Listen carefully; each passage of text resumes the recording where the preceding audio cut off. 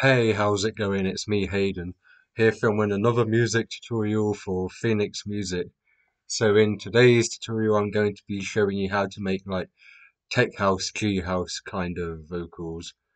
Um, yeah. If you find anything in today's tutorial helpful, don't forget to hit that subscribe button, drop a like down below, feel free to suggest a music production tutorial in the comments, and share this video if you have any producer friends. Okay, so let's begin. So first thing I'm going to want to do is record like some kind of short rap vocal phrase kind of thing. Like I've already recorded one and it sounds like this. Make it drop now. Make it drop now. So I didn't do it with a fancy microphone or anything.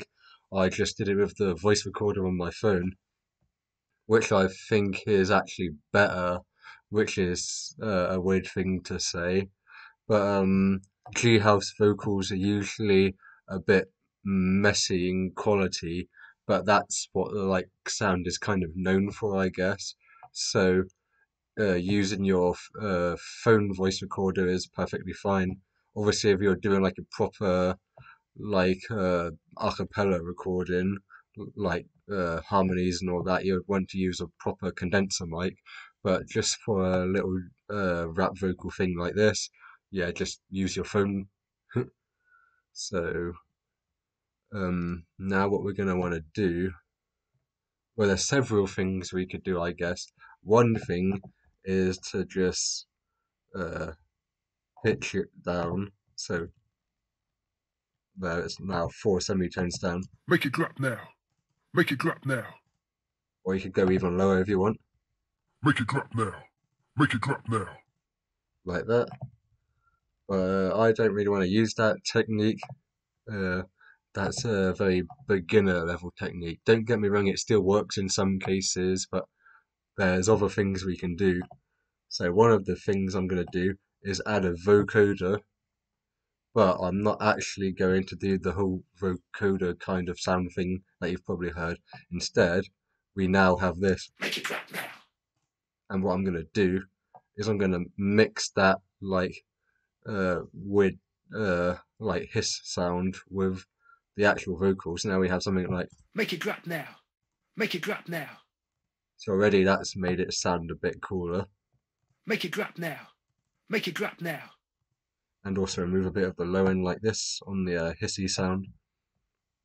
Make it drop now. Um, Make it drop now.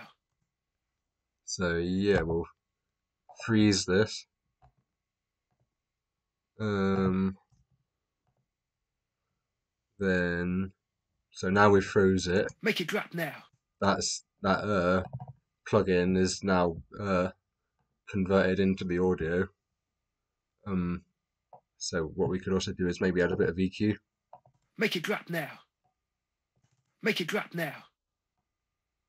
Make it drop now. Make it drop now. Something like that. Freeze it down again. So now we have, Make it drop now.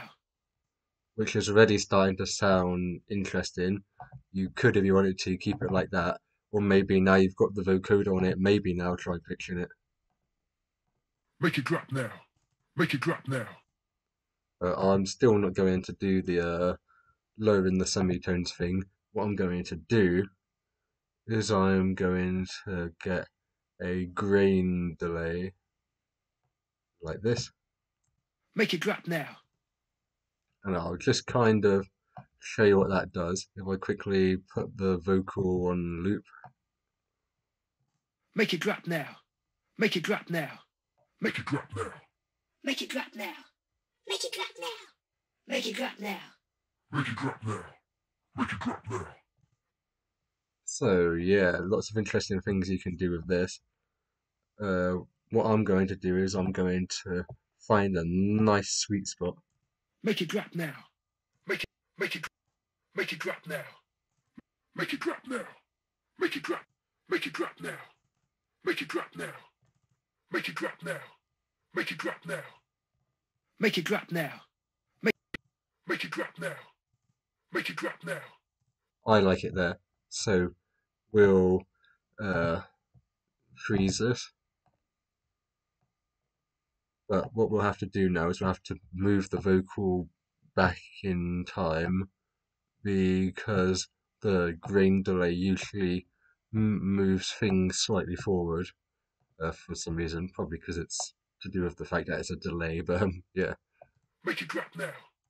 Make it drop now. So yeah, that's the vocal. So that's perfectly fine like that for a vocal shout. You can keep it like this if you want. But what I'm going to do is show you some other things you can do. So what I'm going to show you is Drop now. if we take a word like this, then we can put it here. And now let's loop it a few times like this. We'll get faster as we progress. So now we'll just do it like that.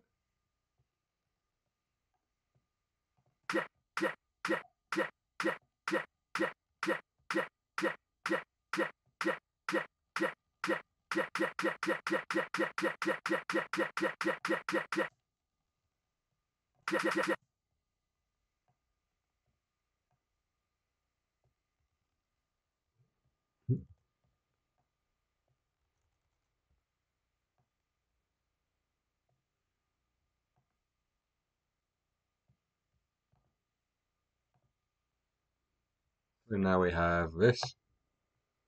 So this would be for a build up. But then if we add the grain delay again, now let's do some automation. So now we can kind of do something like this.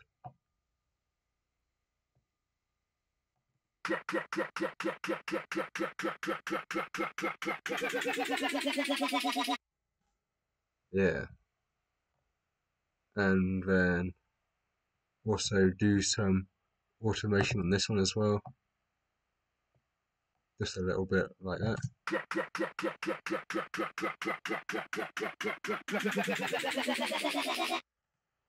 That's a bit too much on the second one. That here should be good.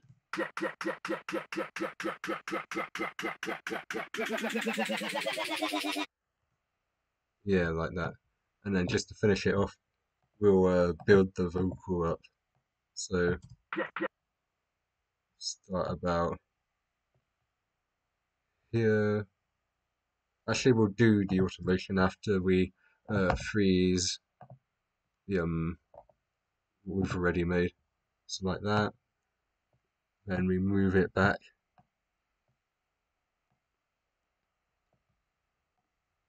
Then we'll just consolidate that. So now we have this frozen.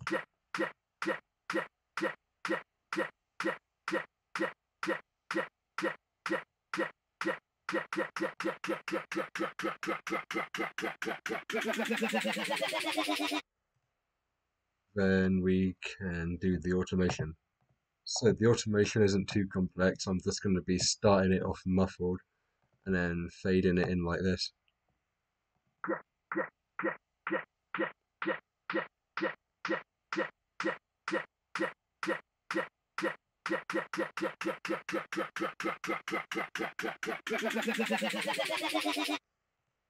So just like that.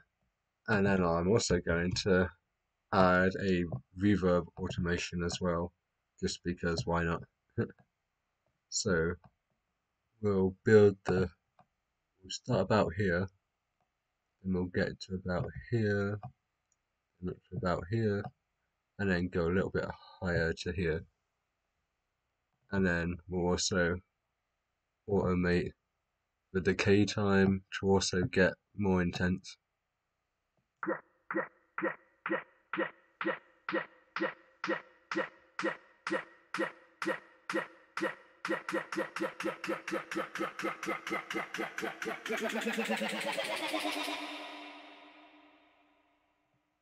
Yeah, but we don't need all that tail, so that can just kind of fade down like this.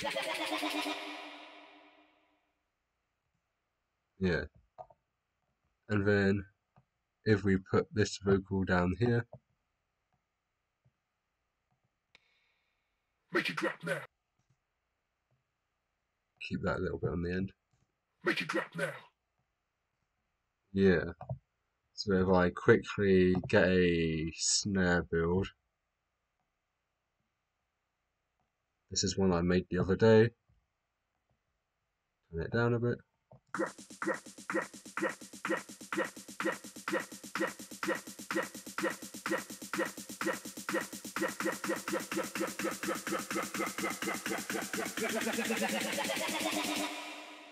Make it drop now.